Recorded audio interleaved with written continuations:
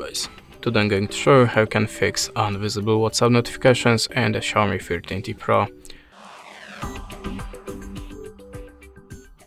So at the start, always check that you have the DND mode turned off. So open the top menu and swipe to the right, then look for the DND, and now you have to be sure that you have this feature activated, like here. Little obvious, I know, but sometimes you can miss it, so just check it.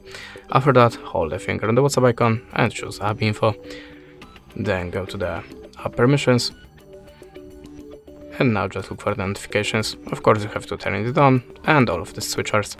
You can also open the additional settings in the app. Now make sure that you have activated high priority notifications in displays and here. After that, go to the restrict data usage and just switch it off for the Wi-Fi and mobile data. You can also turn off the battery saver if you have any of these options turned on. After that, if you still don't have your notifications, you can also try to clear data of the WhatsApp, so choose the cache or all data.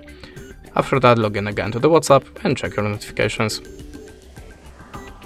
In the next step, you can also try to reset your network settings, so go to the settings, go to the connection sharing and choose reset Wi-Fi, mobile networks and Bluetooth reset settings and tap on this button.